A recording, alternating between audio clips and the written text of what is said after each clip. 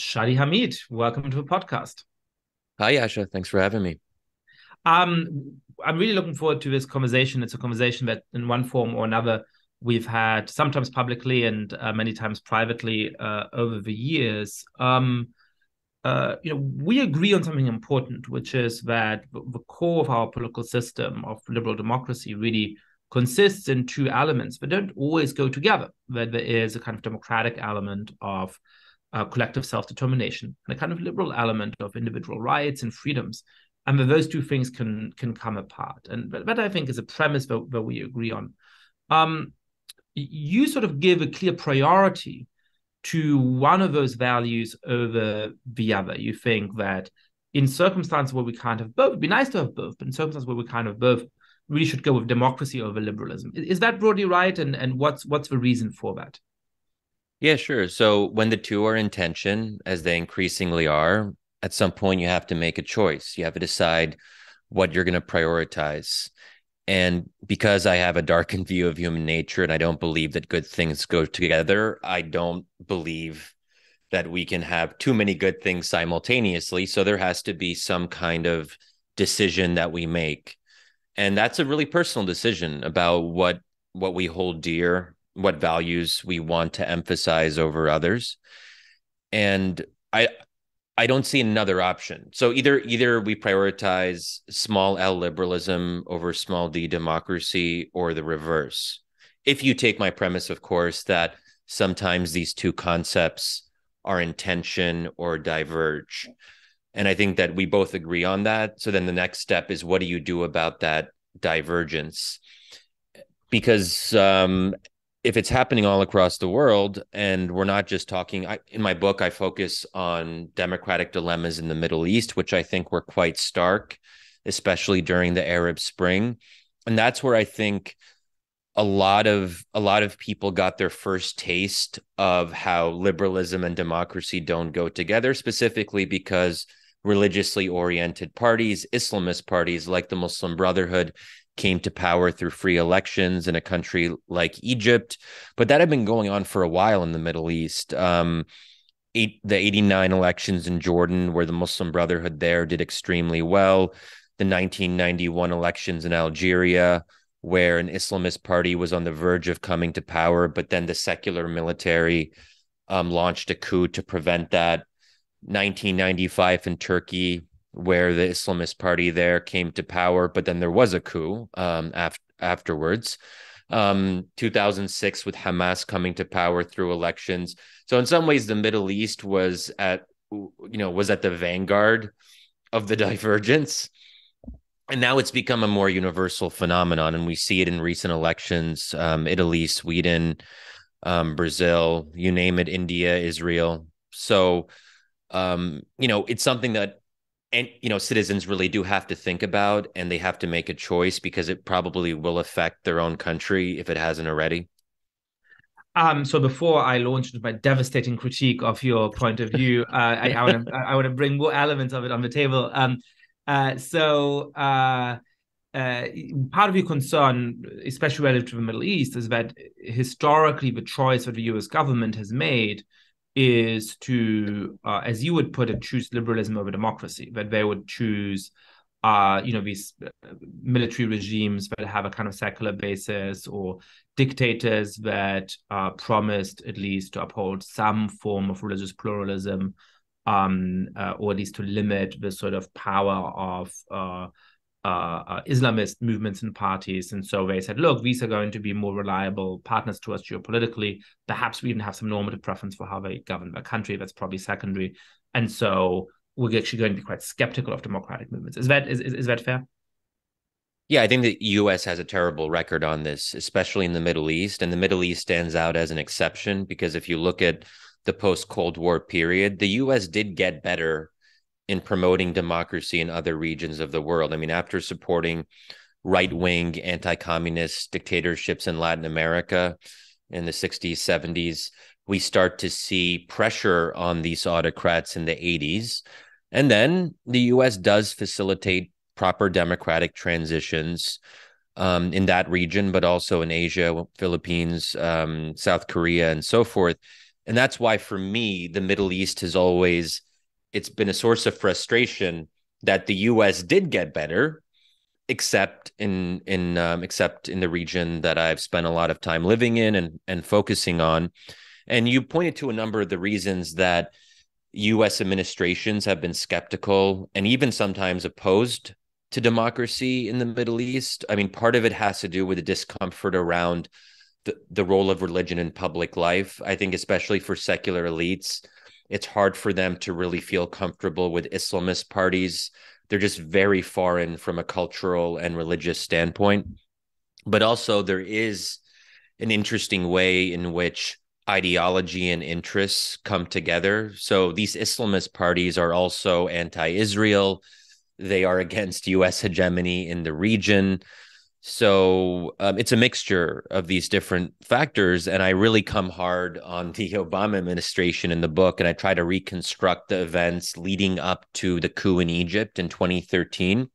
And my argument is that so the coup in Egypt, correct me if I'm wrong, was after the Tahrir Square revolution, after Hosni Mubarak was pushed out of office, there was free elections, which Muslim Brotherhood won, and then there was a coup by the military against that revolution. And that's what we're talking about in this context. Yes, right? exactly. Yeah, July 2013. And as it so happens, liberal elites in Egypt were vociferous supporters of the coup. And then there was also a massacre after the coup, a month later, in which 1,000 Muslim Brotherhood supporters were killed over the course of a day. And, some of it's personal in the sense, I'm born and raised in the US, but my parents immigrated from Egypt. My extended family is mostly still in Egypt, and most of them are what you would call westernized secular elites. And I saw how they supported the coup and also the massacre because they saw the rise of a religious party as being such a threat to their understanding of what Egypt was. And they couldn't get past that existential tenor. So they said, well, democracy is nice in theory, but if this is what it means in practice, if it means that there could be changes on, issues relating to gender, women's rights, minority rights, those were things that they were very concerned about. And so they made their choice. Not to say that liberals everywhere are likely to support a military coup against a democratically elected government. But in the Middle East, we have seen, by and large, liberals and secularists siding with authoritarian regimes because they don't like the outcomes that democracy produces. And that, to me, is the problem of democracy, so to speak, which is the title of the book, is what do we do when democracy produces bad outcomes? Do we come to terms with those outcomes? How do we process that reality? And so you were focused for the last couple of points on the Middle East, but you said earlier that increasingly other countries are going to face a similar kind of choice. Why would that be? Yascha, you might be familiar with a certain person named Donald Trump. So there's that. I mean, someone who is, as far as we can tell, is not committed to the classical liberal tradition. I don't think anyone pretends that he is a liberal in that sense of the word. But also, I think Sweden and Italy, really stand out as important cases because I think a lot of folks assume that a country like Sweden would be somewhat immune from a really strong showing from the far right, and not just any kind of right-wing populist party, but a party that does have, some neo-Nazi roots. We're talking about a proper far right party, and now it's the largest party in the governing coalition, even though it doesn't rule directly through the cabinet because it doesn't want to assume too much power too quickly. But still, it is extremely influential now in a way that no one would have expected just years ago. In Italy, we might very well have the first democratically elected far right prime minister in the post-war period. So it's happening in the heart of Western Europe. The countries that we thought were more advanced, had more generous welfare states. We thought that people were relatively content with technocratic management, and apparently they're not at all. So perhaps here we come to the crux of our disagreement, and I really look forward to getting into this. So I think where we agree is that all good things don't naturally go together. So where we agree is that just because you have democracy, you're not going to have liberalism. Just because you have liberalism, you're not going to have democracy. I think where perhaps we disagree is the assumption that you seem to have, that we can stably have one of those without the other, right? So what you're sort of positing is, what America supported in places like the Middle East is a regime of liberalism without real democracy. It's not clear to me how liberal those systems ever were, because after all, people like Hosni Mubarak, jailed people and tortured people and violated the most fundamental individual rights in extreme ways. They may have been a little bit better on some counts that can somehow be described as liberalism, like allowing people not to be very religious, or perhaps even allowing some amount of non-Muslim religious worship in the country. But in other ways, they were deeply and extremely illiberal. And by the same token, I guess I'm a little bit skeptical that you can stably have democracy without liberalism. So when you're looking at those kinds of governments you're talking about, whether it's Donald Trump in the United States, where he tried to transform the country, or you're talking about some of these Islamist movements in the Middle East, I agree that when they win elections fair and square, we shouldn't have a coup against them. That seems pretty straightforward. But I guess I disagree that actually over time, you're going to be able to sustain democratic regimes that are deeply illiberal, in which people actually continue to have the ability to vote them out of office.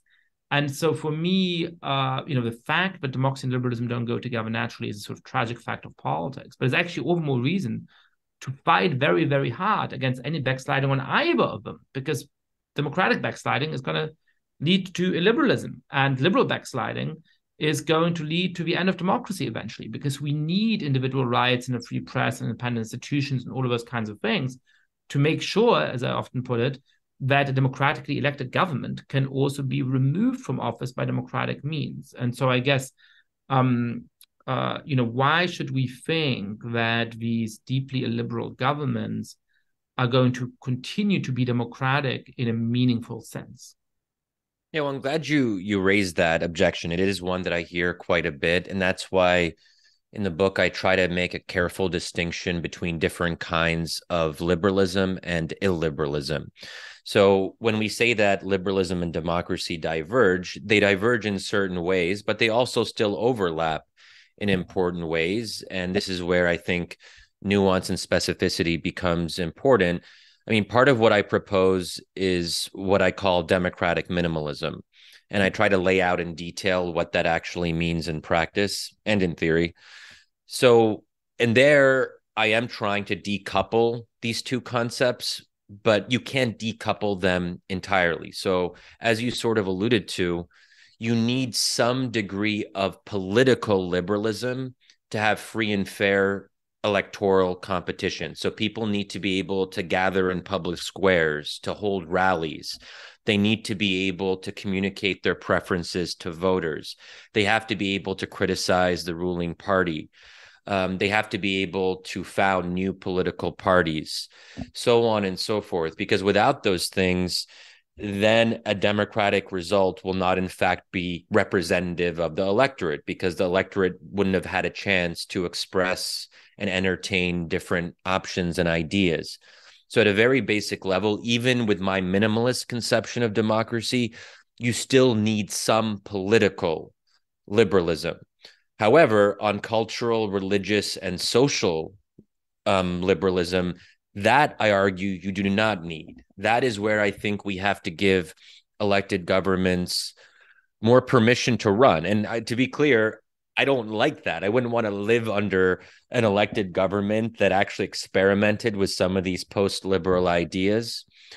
But that's not really for me to say, because if we're talking about religiously conservative societies, I'm not allowed to vote in those countries. I'm only allowed to vote in America. So, it's ultimately up to the electorate.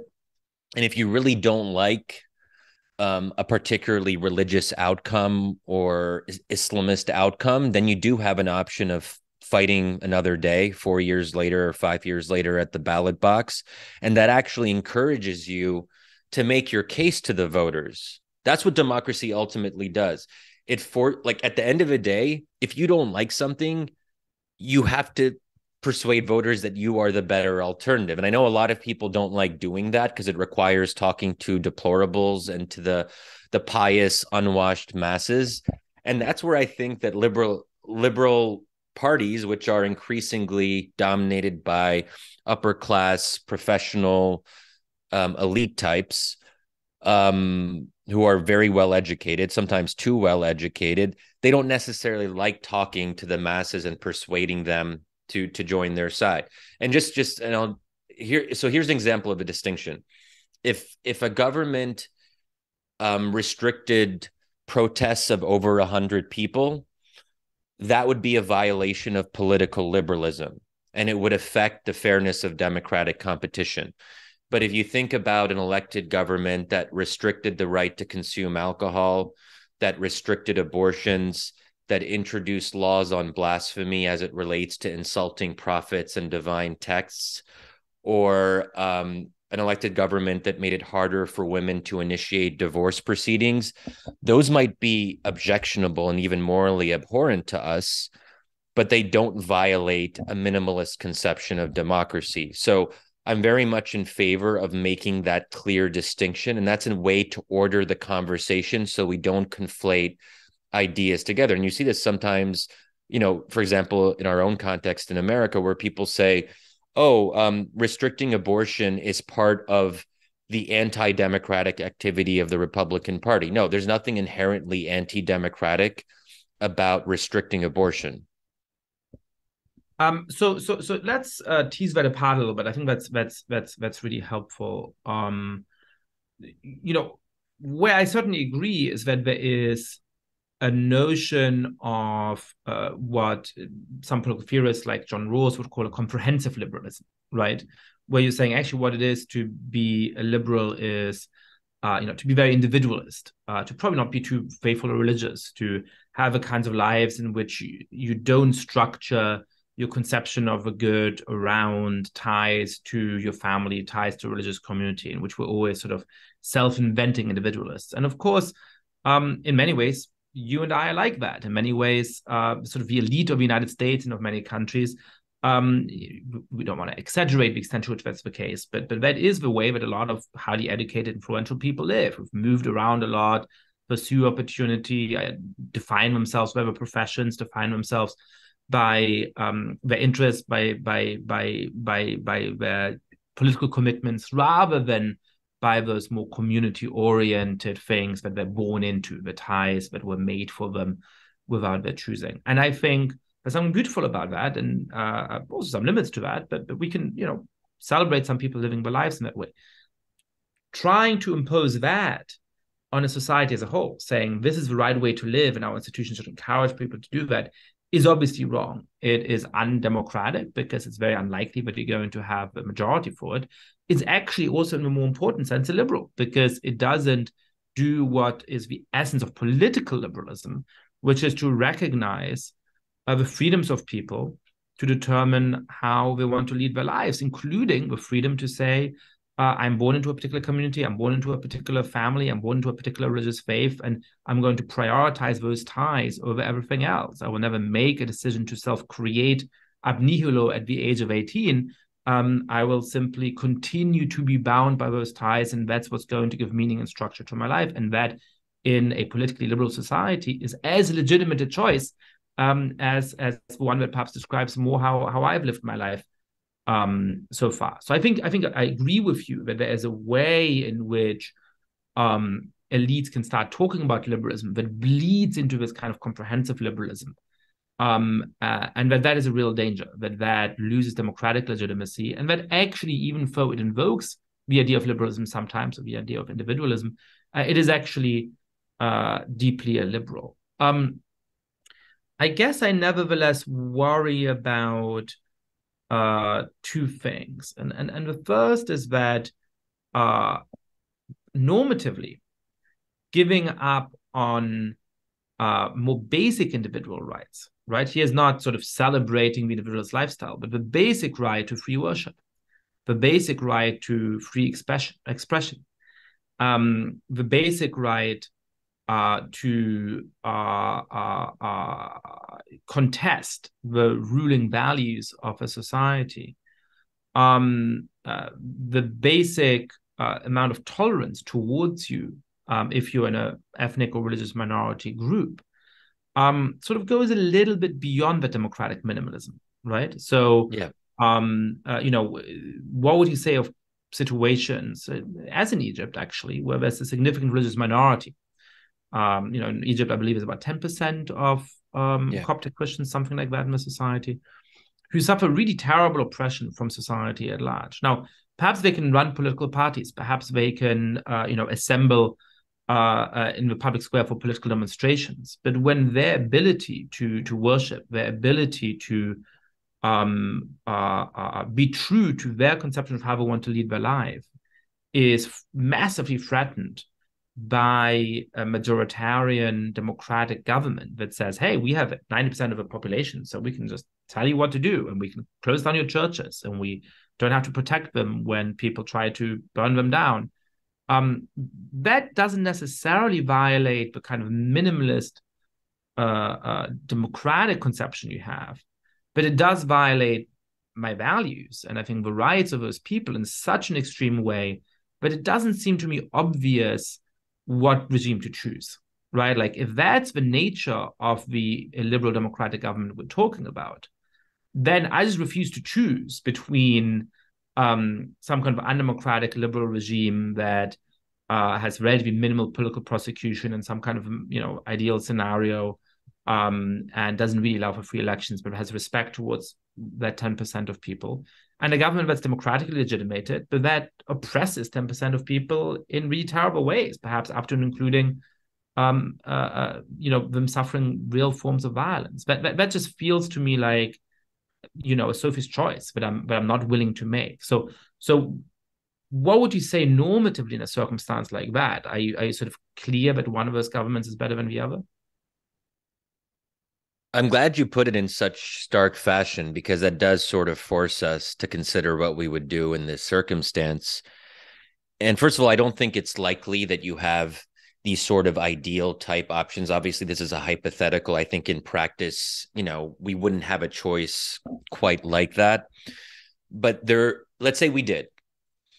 The democratic option would in some ways be preferable, because you could always undo the bad policies of, let's say, closing down a certain number of churches. I think it would be very difficult to close down all churches, because there still is an Egyptian constitution. And let's keep in mind that when we're talking about majorities doing a lot of what they want to do, they still are constrained by whatever constitution there is in their country. Unless we're talking about a place where, there is the Constitution isn't set in stone, or they're drafting something new, and that would be maybe a little bit different. So, at least in that context, you would still have a constitutional framework that would introduce some guardrails against very extreme actions. And obviously, of course, you can amend constitutions, usually with a supermajority of some sort. But to be fair, you can do that even in America. Like, theoretically, if you, I guess you could find a way to like ban Muslims from political office if you had a large enough number of votes to amend different parts of the Constitution. And, Sure, but at that point, America becomes exactly the kind of a liberal democracy that I object to, right? Yeah, exactly. But the difference is, the benefit of the democratic option is that some people would see the dangers of closing down churches, and they would see that their Christian colleagues or friends or relatives are having a very hard time under this government, and then that they would be able to organize and oppose this course of events. They would be able to make their case to the electorate in the subsequent election that this has gone too far and there must be another way. This is the right to recourse. There is no right to recourse, even under a benevolent dictatorship. There is no avenue for redress. So for me, the avenue of redress is really at the heart of the democratic idea. And as long as that's there, you never completely lose hope. The other thing I would say about the Christian minority in a country like Egypt, it depends what we think about when we think about minority rights. So Egypt has its own version of identity politics, which sees Christians primarily just as Christians. So, or women only as women. So you focus on things that have to do specifically with gender or Christian worship. But Christians also deserve the right to vote. Christians deserve the right to elect their representatives. Christians deserve the right to protest and to form political parties and to write a letter to the editor in the newspaper that criticizes the government. So it depends. Do we see Christians only insofar as their Christian identity is paramount, or is there a set of other rights that have to do with democratic contestation that many Christians also want? And even a liberal, benevolent autocracy that is supposedly pro-Christian would deny them those basic rights of democratic contestation. So I agree with that, which is why I'm not arguing that one is superior to the other. Yeah. But I guess I'm skeptical that the one that you think is superior either. And one of the reasons is that I agree with you about that right to contestation. That is absolutely fundamental in a democracy. It's one of the reasons why I'm so worried about restrictions on free speech, both internationally and within Western liberal democracies, because you need the freedom of speech in order to be able to contest the next election in a way that's fair. And when people think that losing access to the government might lose them access to the ability to make their case at the next election, you lose the pacifying power of the democratic mechanism, because then elections come to be all or nothing in a way that's really, really worrying. So I agree with that train of thought. I guess I would worry that, as political scientists like Donald Horowitz have pointed out, there are some societies that are just very divided along pretty stable ethnic or religious lines. There are some tribal societies in sub-Saharan Africa in which, politics for a very long time has just pitted one tribe against another tribe or against a set of other tribes. There's societies within the Middle East that are very divided between Sunnis and Shias. There's societies that are divided between Muslims and Christians and so on. And in those societies, if you happen to be in a clear minority, the ability to make an appeal to your fellow citizens is just very limited, right? The hope that you're going to be able to somehow just induce a change of mind in enough people who are just on the other side of this very deep, very long-standing, stark political cleavage, so that suddenly we're saying, oh, the members of this outgroup are really treated in a bad way, and let's change how we rule, is sort of sufficiently theoretical. It is sort of far enough removed from society, but that right to recourse just isn't very meaningful in practice. And in circumstances in which some minority group has been horribly oppressed, that feels like a fair description of the situation. So I guess, to go back to Egypt, or to go, to think about a case like, the United States, when African Americans didn't have voting rights. Does that right to contest in an abstract way, when you're pretty sure you're going to fall on deaf ears, and when the daily circumstances of your life are really perilous and violate, your moral interest in being able to worship as you please, does that really compensate for those things in a big enough way that we're comfortable with that kind of political system? Yeah, so it becomes more complicated in certain kinds of ethnically and tribally divided societies, and you've obviously written a lot about this. But it also, I think, shows itself, and I'll get to those more serious cases in a moment, but I think it's also worth mentioning that even in advanced, quote unquote, properly liberal democracies, you see this dilemma in a very stark way. For example, in Switzerland, with the ban on minarets. So that if you have a Muslim house of worship, you cannot have a minaret at a certain height and that sort of thing. And that was passed by popular referendum. That's almost like a perfect encapsulation of, wow, that's very democratic. People are getting to choose on something very specific. And then they chose illiberally, obviously, in a way that was clearly, anti-Muslim. Or in France, the 2004 law on conspicuous religious symbols, which I would argue specifically targeted Muslims, even though that's not exactly in the text of the legislation, but in effect, the people who wear conspicuous religious symbols and consider it an obligation in their faith are Muslims, and so we're talking here about restrictions on wearing the headscarf in state institutions and in certain levels of public education. So. So what do we say about that? I mean, there's no way to avoid this. And I'm someone who's been very critical about the French legislative measures that seem to single out Muslims. But at the same time, if I want to be faithful to my own set of principles, I have to say that if this is what the majority of French people seem to prefer and want, that is a law of the land, and we have to respect it. We can argue against it, and Muslims in France do argue against it. I hope that one day they'll be able to persuade their fellow French country people to think differently. But, and the Swiss minaret ban, what can I say about that? That's pretty scary. Imagine something comparable in the US. Now, I think that in the case of countries that are not advanced democracies, obviously there's a real tension here, and the stakes are higher. It's not just about, oh, you can't have a minaret. But in that case, I think my answer is not going to be satisfying to a lot of people. You have to let the democratic process play out. I can't guarantee substantively good outcomes before the process is in motion. We can hope for things, we can push for things, but ultimately, as we had in our own country, you pointed out that, until the 1960s, according to certain political science definitions, was the US an actual democracy? Did it actually have universal suffrage in the full sense of the words universal suffrage? So if America wasn't able to avoid that as recently as the 1960s, then we're going to have to, I think, realize that there is going to be some of that push and pull in a country like Egypt. But I don't know what else we could do. Like, what's the other option? The other option is just to say, well, let's stick with what we know, that these more culturally secular or liberal autocracies that actually provide protections on certain women's rights and minority rights, even though they're bad on everything else. I mean, that's one option, but then you never start the process of moving towards democracy.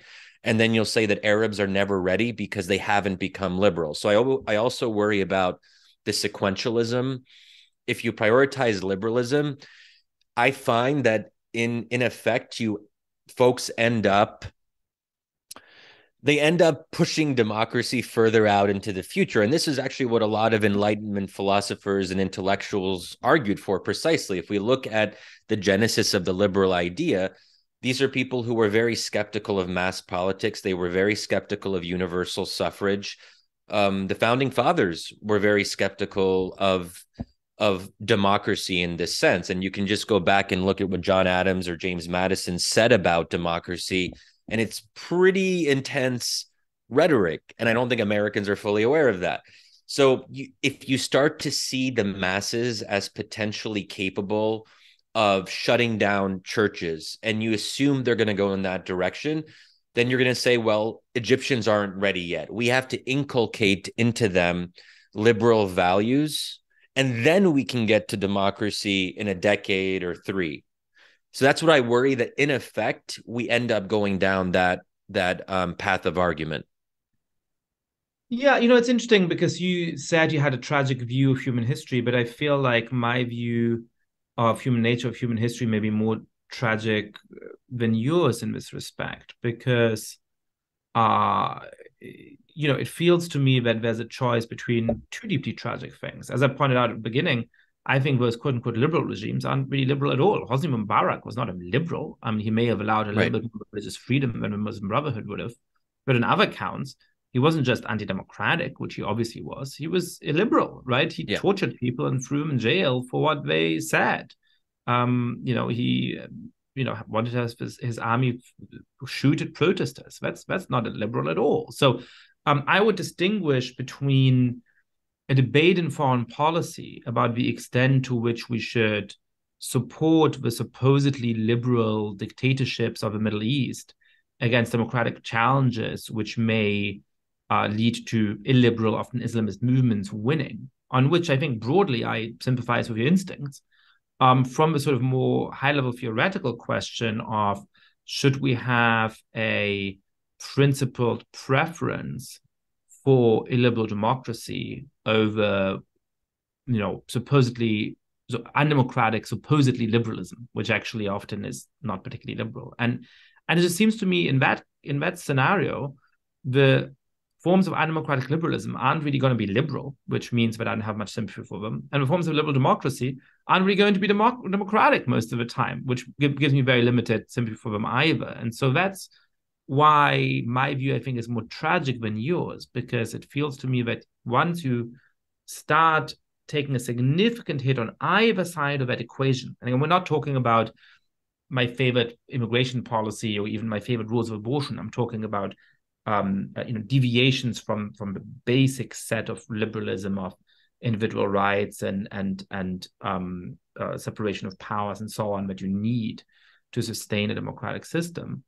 At that point, I just think that once you start going far enough down, in a bad direction on one side of the equation, you're going to end up going really far down on the other equation too. And so perhaps let me push you on that one step further.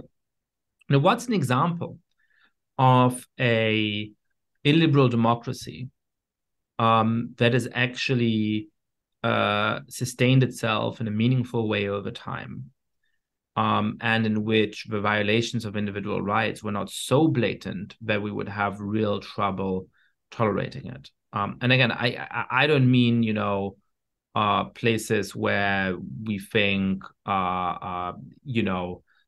which don't accord with your and mine preference for the full range of, comprehensive liberal rights. I'm talking about places where, there was democratic movements that really were majoritarian in a very, very significant way that might be equivalent to the kind of fears you might have about the Muslim Brotherhood coming to power in Egypt or elsewhere. Where did that work out for the democratic element in the society? Where did that actually lead to, an imperfect democracy over time, or even a society that eventually gave more rights to the minorities within that society? Yeah, well, I guess the first thing I'd say, just on the first point about whether we should have a principled preference for illiberal democracy, it's not quite my argument, in the sense that I don't expect the US government in its foreign policy to ever kind of substantively commit to illiberal democracy. What I would like them to commit to is just plain old democracy, and then be agnostic on the outcomes in a more self-conscious way. So if the democratic process produces Islamist victories, so be it. If it produces Marxist, leftist, liberal, nationalist outcomes, so be it. There should be no prejudice to any particular substantive outcome. We shouldn't even want there to be a particular outcome.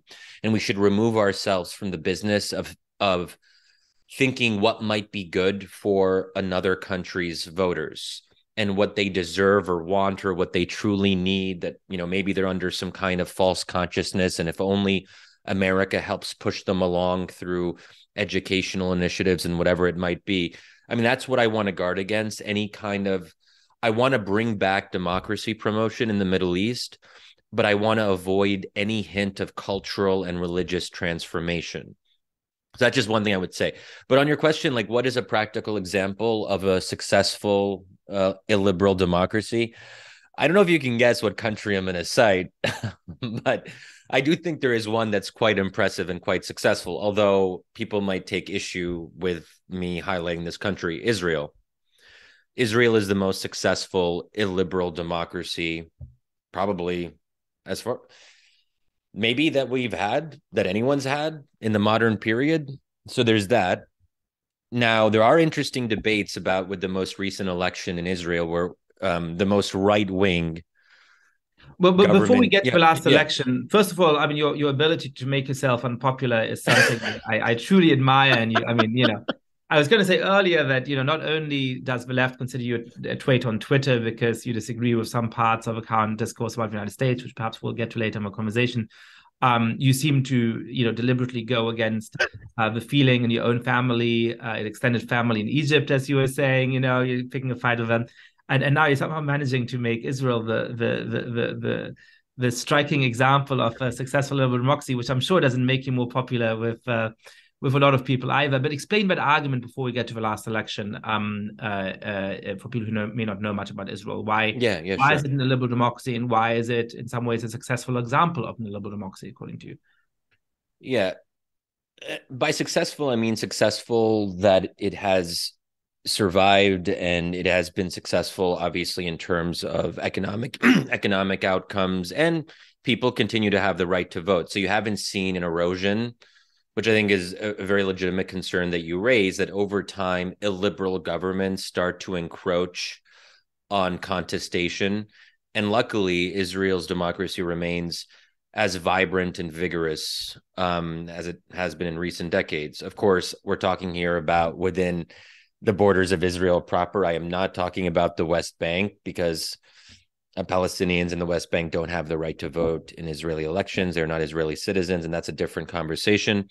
But in the case of Israel, Arabs are, I'm comfortable saying, second-class citizens. And I'm very, very much opposed to that. I find that morally abhorrent, and I've been very critical of Israel on precisely those grounds. Arabs have a limit to how much they can feel. They can be Israeli citizens, obviously, but their sense of their own citizenship is limited. I mean, the national anthem is specifically Jewish. That's a weird situation to be in. If you're an Arab citizen of Israel, but even the national anthem, you can't really relate to it. So on a symbolic level, you have issues like that. But then there's also, when it comes to Arabs, don't serve in the military, again, for obvious and understandable reasons. That would put them in a pretty difficult position. But there are a number of benefits and preferences that Jewish citizens of Israel are able to receive. So, for example, if you marry an Arab who is not an Israeli citizen, that person may have a lot of difficulty becoming Israeli in a way that wouldn't be the case for a Jewish person in Israel who's marrying an American Jew. That person would be able to become Israeli almost immediately. So there's that sorts of things. Just a general. There's just two levels of citizenship. That, at the same time, Arabs do have the right to vote. They do have significant representation in the Israeli parliament, and that is good. And they actually do have the right to recourse. They can vote on the local level. They can vote on the national level. They can impress upon their local representatives to provide more resources to disadvantaged Arab communities. They always have the option to exercise disagreement, anger, frustration through democratic contestation. That's sort of how I would describe the overall Israeli situation. But, other examples, I think Indonesia is a case that I often make reference to. I do talk about it briefly in the book, that on the local level, you have Sharia ordinances that have been implemented in more religiously conservative regions. So it's definitely religiously and culturally illiberal.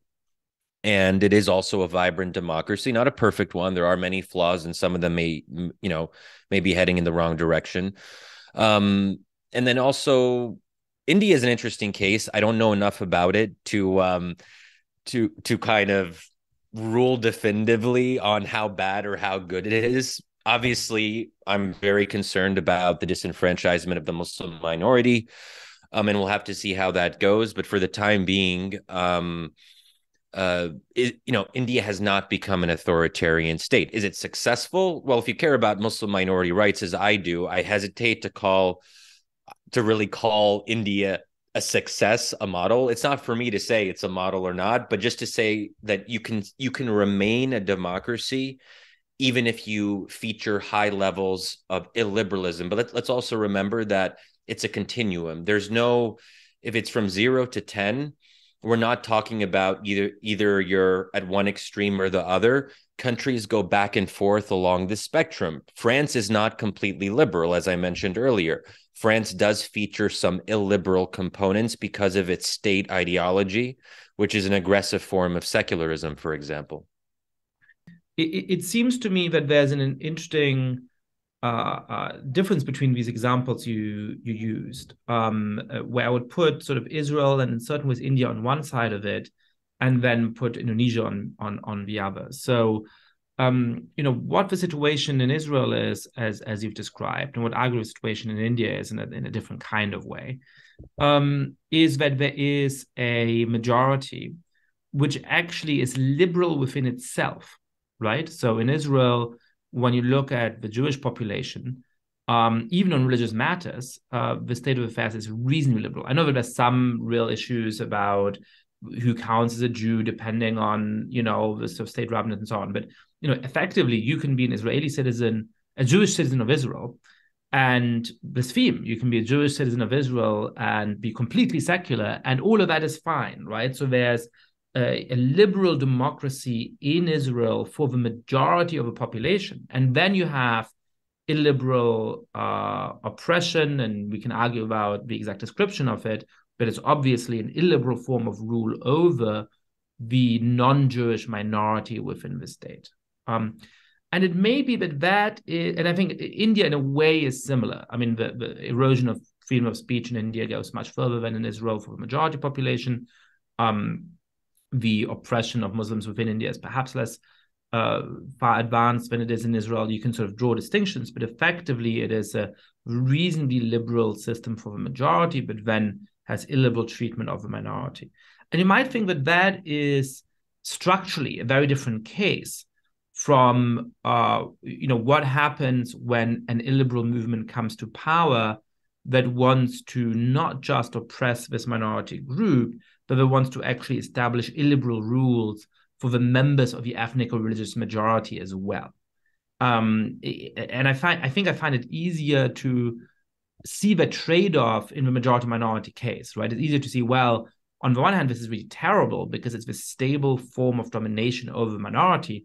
On the other hand, you might have good outcomes for the majority, and the system might be relatively stable precisely because for the majority of citizens, all of those forms of contestation and recourse and so on continue to exist. So I guess, does that generalize to what Egypt would have looked like under the Muslim Brotherhood, where the form of illiberalism would not have just victimized Coptic Christians, as it likely would have done, but it would also have shut down a lot of contestation within the majority Muslim society. And that's where Indonesia seems to me in some ways a more interesting case, because there we are talking about something like 90% Muslim society that does incorporate significantly illiberal elements which bind the majority population. And yet, as you're saying, there's sort of this continuation of democratic contestation in an imperfect but real way that has been sustained for a good number of decades at this point. So I guess, does something like the case of Israel actually generalize to those other cases we've been talking about? And if not, how much hope should we take from a case like Indonesia? Yeah. So on India, I think it's worth, the ruling party, the BJP, is illiberal even when it comes to Hindus. So it obviously means something different in practice. But if we're talking about beef bans, I don't know if beef bans are the most important restriction on freedom that you can think about, but they do lean illiberal in the sense that you are restricting someone's ability to make their own choice based on their own conscience, right? And the BJP is a far-right Hindu nationalist party. So I think we are seeing changes in what that means for Hindus. So maybe India is a sort of in-between case. That seems right, yeah. Yeah.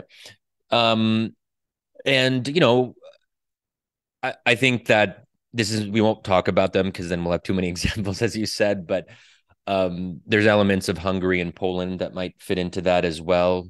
That, if you are a secular, atheist, anti-Christian Hungarian but you're like a native Hungarian, like you won't like that an illiberal party came to power in Hungary. But Indonesia, I think, well, first of all, there's a difference between the national and the state level. So a lot of these illiberal elements have not been legislated nationally because there is decentralization and federalism. It allows certain regions that are more, let's say, religiously intense, they can pass local ordinances. Sometimes they get struck down constitutionally if they're under review. But I think there's also an interesting question to be had about to what extent decentralization and a federal approach fits into some of these debates. That do we allow states within a broader polity to experiment based on their own particular circumstances? We might even have examples of that in the case of the US, where individual states introduce illiberal legislation on, for example, on abortion. And then you can sort of see with 50 states a kind of laboratory of democracy where different states experiment with different kinds of illiberal or liberal approaches to abortion. So, but yeah, Indonesia, I think, is the instructive case because it is Muslim majority, but Indonesia is also, I think, by any reasonable standard, more quote unquote successful than Egypt is because it is democratic, because people do have rights.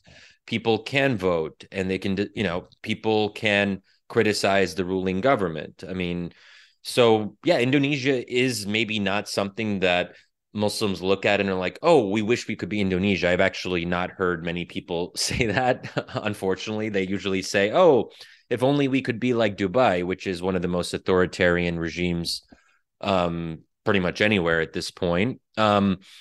So I don't know. It's a hard sell, but Indonesia is chaotic. It is messy. There are drawbacks, but at least there is a process in motion.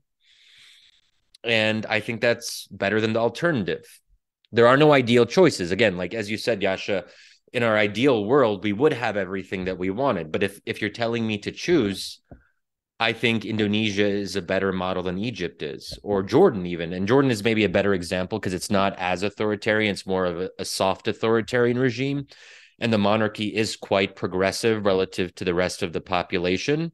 So I think that, it is an interesting question to pose to people. Do you like the progressive autocratic monarchy with limited competition that Jordan has, or the messy, chaotic, sometimes illiberal on the local level approach of Indonesia? It's always struck me that Indonesia is the most important country that the most educated people know the least about. And perhaps given that Indonesia now seems to be at the center of this debate for us, we need to contrive some kind of research trip to Indonesia in the months to come. Yes, indeed. Going from Israel and Indonesia and India, or the eyes, to back to the United States, how does your reflection about the conflict between democracy and liberalism, and the way in which somebody like Donald Trump seems to threaten elements of our liberal system, I would say he also threatens elements of our democratic system, inform your reflections on the United States? Once people have thought through this topic and the way you suggest, how do you think that should change their reflections about what's going on in the United States today, and how to effectively stand up for our values in the American context? Yeah, so, as you know, some people think that my views on American democracy are odd, to put it mildly. And I think people don't always understand the context. My starting premises are different, so I do draw on my experiences in the Middle East in a significant way. And I did see how, because I saw what happened during the Arab Spring, it makes me more sensitive to demonizing illiberal parties or individuals coming to power in the American case. So obviously Trump is not a religious illiberal, although obviously Christian nationalists seem to like him quite a bit. But he is someone who came to power through democratic means in 2016. And it forced us as Americans to think through some of these tensions. And I actually I actually have said this publicly, so I'm fine with saying it to you, Yascha. Please don't judge me.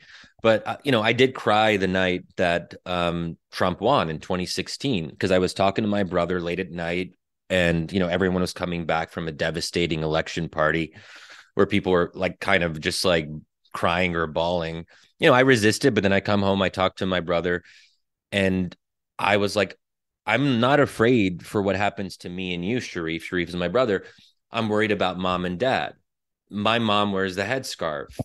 And Trump really had emphasized anti-Muslim rhetoric as part of his calling card. I mean, people forget it now because Trump doesn't seem to care about us Muslims anymore. There was a time he was obsessed. If there's Right. one thing, if there's one good thing about Donald Trump, it's his short attention span. Exactly. But also, I mean, part of it is that the wokes sort of took the place of the Muslims as public enemy, so we can thank the wokes for that. So, that was really frightening for me. But I do feel a sense of relief that those 4 years were not as bad as my worst fears. I mean, let's not forget that Donald Trump was someone who he entertained in the kind of casual way that he does, putting American Muslims on a registry. That is crazy. Or refusing to condemn the internment of Japanese Americans. That's like at a different level. But when we actually look at what he did, I was able, I think, to feel some degree of, okay, democracy is working. Different parts of the country are pushing back. The Democratic Party is pushing back. They are defending Muslims. It was a beautiful sight when the Democratic Party finally got over its discomfort with associating with Muslims, in part because under Obama was sort of Muslim, according to some people, so he didn't want to present himself in that way. But post 2016, the Democratic Party pushes back hard, and that was great. But and our democracy survived. People criticize me for not anticipating the insurrection on January 6th.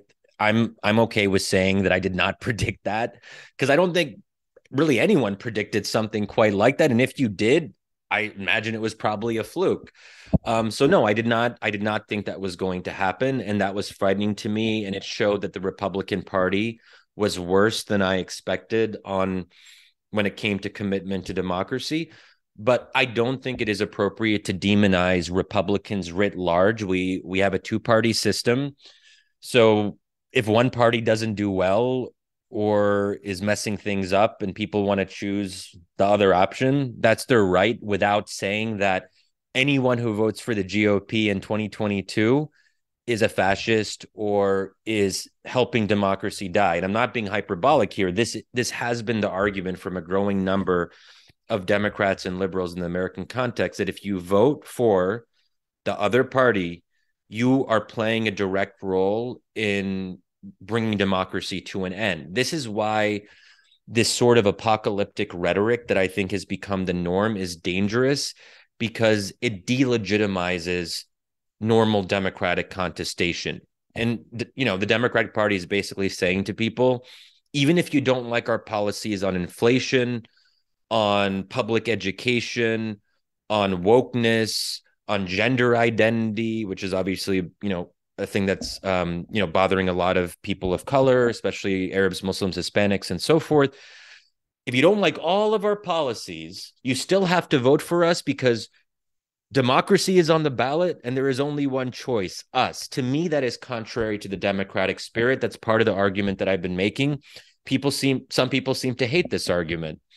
So we can unpack that, but that's like part of, and I did, when I came back to the US in 2014 from the Middle East, I saw echoes of how people talked about Trump and the deplorables and how people talked about Mohammed Morsi and the Muslim Brotherhood. This idea that you have liberal and secular elites who are better educated, they think they know what's better for everyone. They see a democratic result they don't like, in this case, the Muslim Brotherhood in Egypt, and they say, look, if democracy is good, it should lead to good outcomes. But this is not a good outcome. Therefore, then whatever. And I saw something similar post 2016. And I think there was an effort to delegitimize Trump almost from the get-go. We don't have to get into Russiagate, but the fact that we've memory hold an entire 2-year process that really didn't come up with certainly nothing that reached a criminal level. So yeah, Trump was bad. He had inappropriate relations with Russians, but did that lead to did it rise to a criminal, a level of criminal activity? Apparently not. So there were these things that Democrats so easily forget that I think soured a lot of Republicans and Trump voters from 2016 onwards. They saw that as being fundamentally disrespectful of their right to vote for Donald Trump. We as liberals and members of the Democratic Party never came to terms with Donald Trump as the legitimate president. So there's a good number of points here that I agree with, starting with something you didn't mention, but I'm sure would agree on the sort of real push to try and convince members of the Electoral College to vote for Hillary Clinton rather than Donald Trump, which would in effect have been an anti-democratic push. And there's real voices, in between November of 2016 and January of 2017, trying to push for that. I agree with you on the importance to distinguish between the danger posed by a politician, by a populist leader like Donald Trump, and and I think that we should be very upfront and very clear about that, and the demonization of anybody who voted for him. Good people and decent people can vote for warring political candidates for all kinds of complex reasons. And I think in a democracy, the response to many, many, many millions of your compatriots supporting a political force like that is not to say you're all evil human beings. It is to make them a political offering that allows them to change their mind and to vote for your party, hopefully, the next time around. I agree with you that one of the really big strategic mistakes of the Democratic Party in the last few years has been that right at the moment when democratic institutions, I think, are threatened in a significant way, they have become more politically extreme rather than more politically moderate, forcing people to make this choice between supporting a candidate that many Republicans, many conservatives don't particularly love, and embracing ever more radical policies that they object to in a deep moral way. I think that was a big strategic mistake. I also agree with you that we should take the threat to democracy seriously, but the way in which even the midterm elections have now been sort of portrayed as the definitive battle over the future existence of democracy in the United States, or a way in which people having different kinds of political opinions is sometimes explained as, they're just victims of misinformation. That's the only possible reason, for example, why, Black men might not vote for a particular gubernatorial candidate and so on. On all of those kinds of things, I think we agree. I hope I'm not speaking out of turn if you have. No, totally. I agree. Yeah. But there are two sort of fundamental ways in which I would push back against your argument, which echo perhaps the international conversation we've had, unsurprisingly.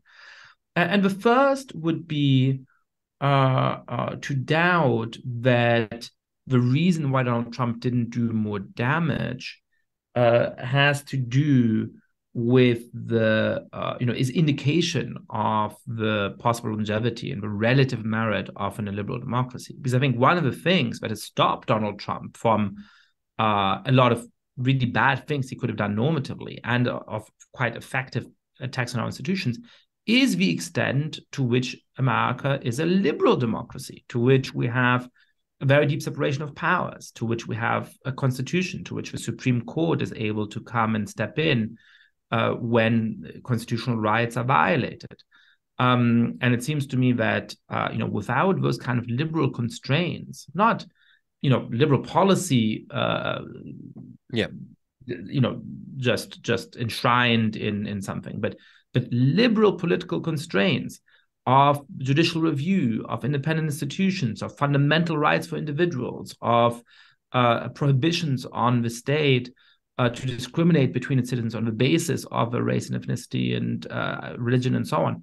That is why we didn't end up with some of those worst outcomes that I think you rightly feared in November 2016. So I would argue that actually our resilience against Trump is actually part of a plea for why we need liberal democracies rightly understood. And conversely, I don't think anybody can blame you for not having predicted January 6th. I didn't predict January 6th. I agree with you that insofar as anybody did, it was probably, as philosophers would put it, a matter of true belief rather than of knowledge. They simply happened to come up with that outcome. I don't think anybody really had understood the mechanisms to that extent. But it shows that this illiberal Democrat, as you would describe him, actually isn't willing to continue ruling in a democratic manner if the constraints weren't there. Clearly, if there hadn't been those constraints on the power of Donald Trump, he would have stayed in office after losing a democratic election. And that, I think,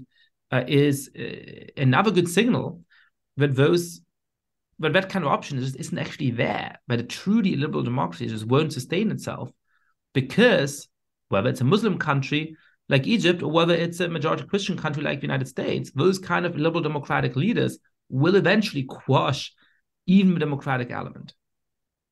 Yeah, it's a good point on Trump. And that's actually why I wouldn't call Trump an illiberal Democrat when it comes down to it, for precisely the reason that you mentioned. Trump, I suppose, would be considered an illiberal anti-Democrat, where I actually think that in some ways, parts of the Republican Party in America are worse than the Muslim Brotherhood. I think that the Muslim Brotherhood, by and large, is more committed to procedural democracy than the Republican Party appears to be now. I mean, that's maybe a bigger debate, but that's why I do think we should put pressure on people. And when I do talk to right-wing audiences, I do try to, put this back in just reverse. So when I talk to Democrats, I'm like, guys, we got to be self-critical about our own side. If Trump wins or someone like him in 2024, fair and square, we have to find a way to live with that outcome and fight and live to fight another day through the ballot box.